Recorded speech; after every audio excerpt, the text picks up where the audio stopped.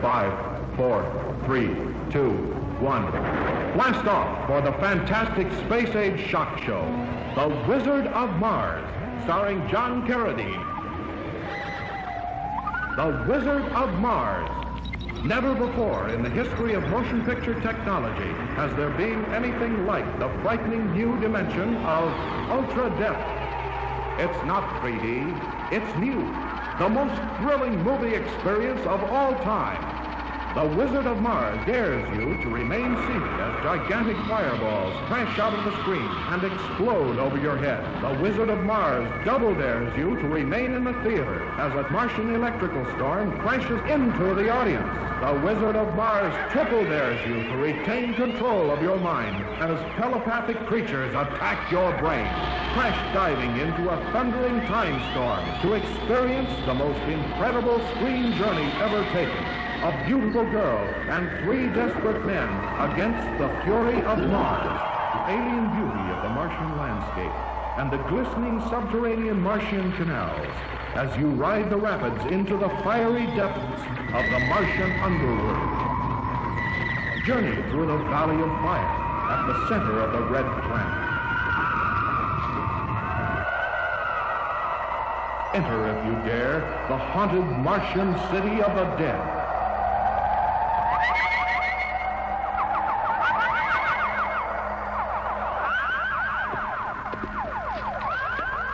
Beware of the ghost-like creatures who refuse to die. Encounter the Colossus of the universe, the mighty Wizard of Mars, conqueror of 1,000 worlds, master of the stars. Witness a battle with a gigantic spiked pendulum of death at the center of time. See the Holocaust as 2 great universal forces destroy the mighty Martian time dome.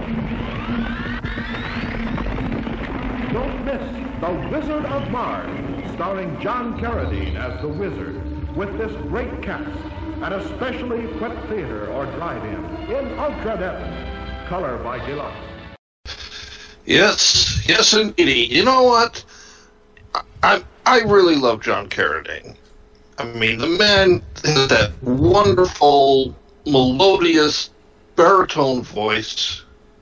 He was just a great actor. But as I said in a review I did last year in the TMOA Union show, he admits that he's been in some of the greatest movies Hollywood has ever made and a whole lot of garbage.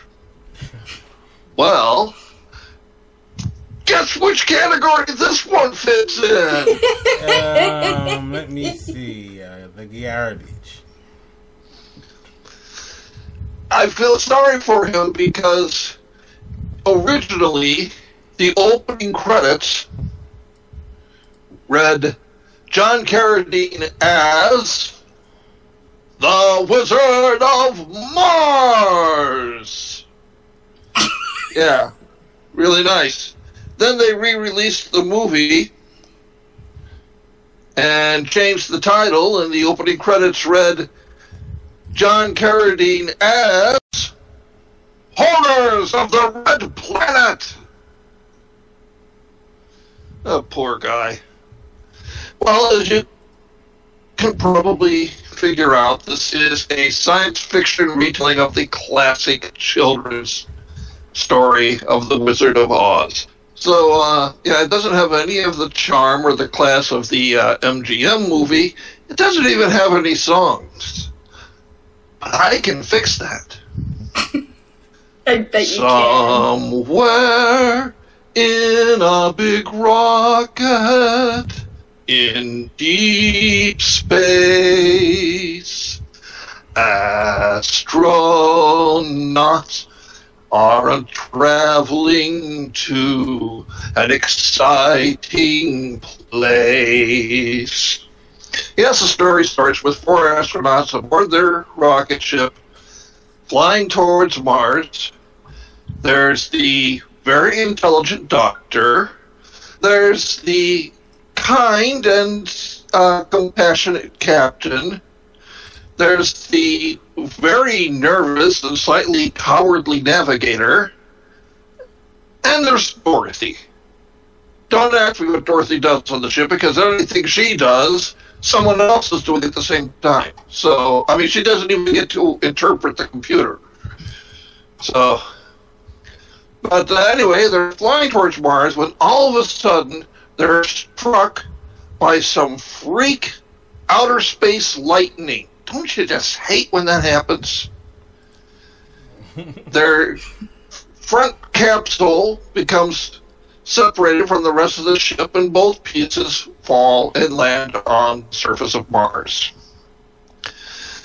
Well, they've only got enough oxygen for about 90 hours, but they figure out if they leave their visors open just a crack, then they'll be able to survive a bit longer using the thin air on Mars. So they go out, they're landed by a canal, so they inflate the life rafts and start sailing down the canal. They end up in a cave that takes them underground near the core of the planet. There's molten lava everywhere.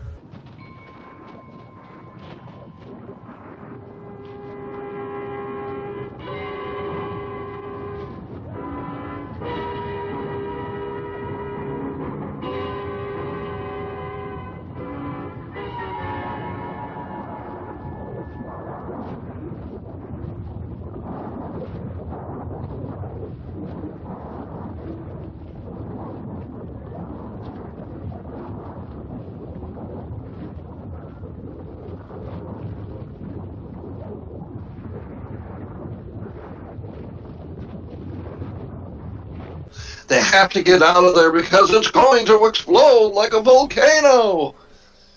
And all this while, the navigator has this little beeping thingy that's supposed to be leading them to the rest of their spaceship so they can call for help. Well, as they're about to run out of air, they finally reach where the beeping is coming from and discover it's an old space probe that was sent years before. No. What we had thought to be the main stage has turned out to be a time-corroded relic from an earlier chapter of the exploration of Mars. Just enough power left in its batteries to transmit a useless signal.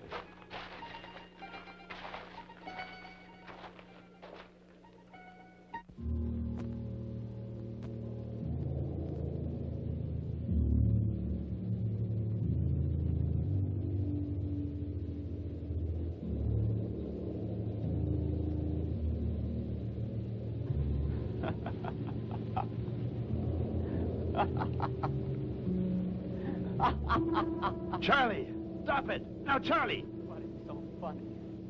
So ironically funny, don't you see? The Mars Scout. We sent it here 2 years ago to see if man could live on Mars. An unmanned biological laboratory to tell us whether or not we could survive the elements. That's what's so funny. But, hooray!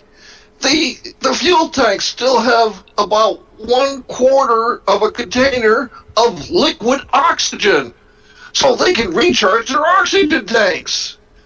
Obviously, the people who made this movie never read a science book. The next morning, they wake up and they notice something glinting in the sun, and they look at it's these golden tiles that make this kind of a road leading into the mountain. So they follow it, and it takes them to this enormous old castle on the top of the mountain under a red dome.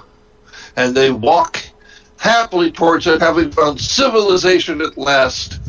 They're out of the boats, they're out of the caves, they're out of the sand. They're going to Martian Disneyland. Well, the inside of the castle is like a maze, and the only sign that there's ever been any life is a door that is partially cut through by this hand blowtorch that one of them finds, and the black dust outlines of a couple of figures. Is that going to happen to us? So they're wandering around in this maze, and there's all these bevels in the wall, and they eventually realize that they're not bevels, but life support tubes. And they clean one off, and there is a Martian. Whatever it is, I'm glad it's dead.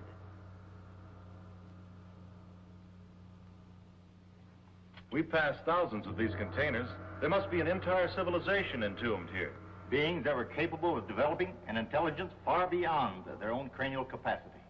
Judging from the artificial encasement of the brain, they must have undergone thousands of years of mental evolution in one lifetime. Almost unbelievable. The race such as theirs.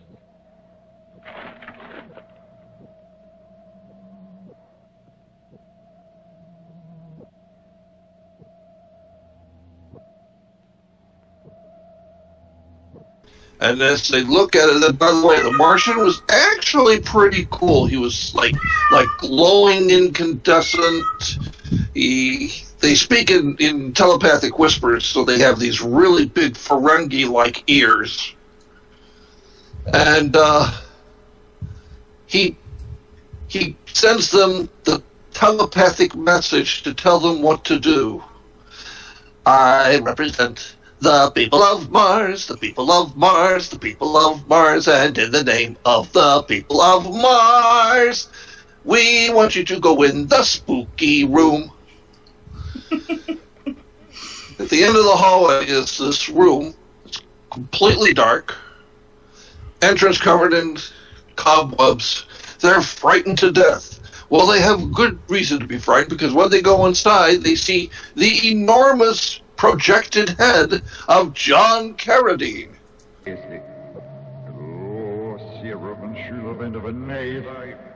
We know you want to communicate with us, but your language is foreign to us. Evolution has no equivalent. I only understand a part of what you say. An evolution. What evolution?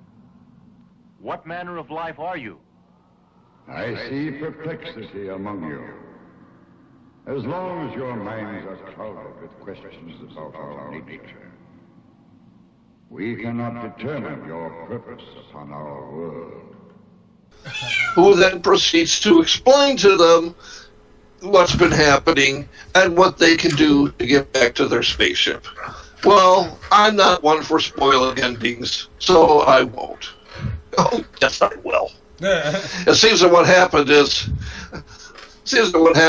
the Martians, in order to defend themselves from invaders, created a machine that stopped time.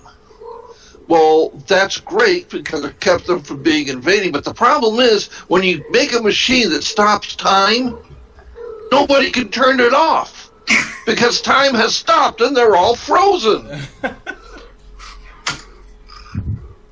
And so it's up to our intrepid heroes to go to the time machine and fix it and start time running again.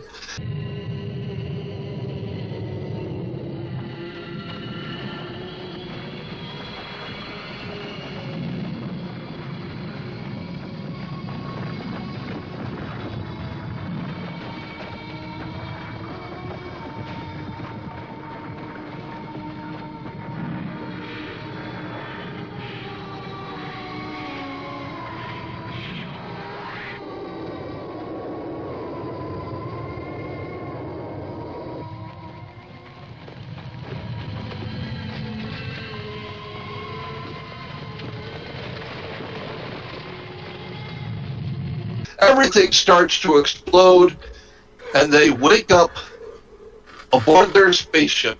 Only 2 minutes has passed, but they all have a 3 or 4 day growth of stubble on their faces. 2 minutes.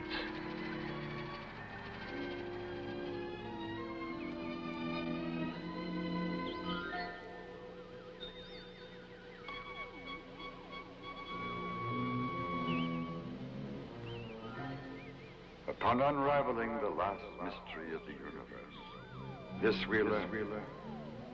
As without birth, there can be no life. So without death, life itself is meaningless. For without death, life cannot begin again. Well, except, of course, for Dorothy. There. I just saved you wasting 75 minutes of your life. Well, okay, so I wasted 10 minutes then, so I saved you wasting 65 minutes of your life. John Carradine, of course, as always, was wonderful in his part, and like I said, for the year it was made, which, as I recall, was 1965, it actually did have some fairly halfway decent special effects.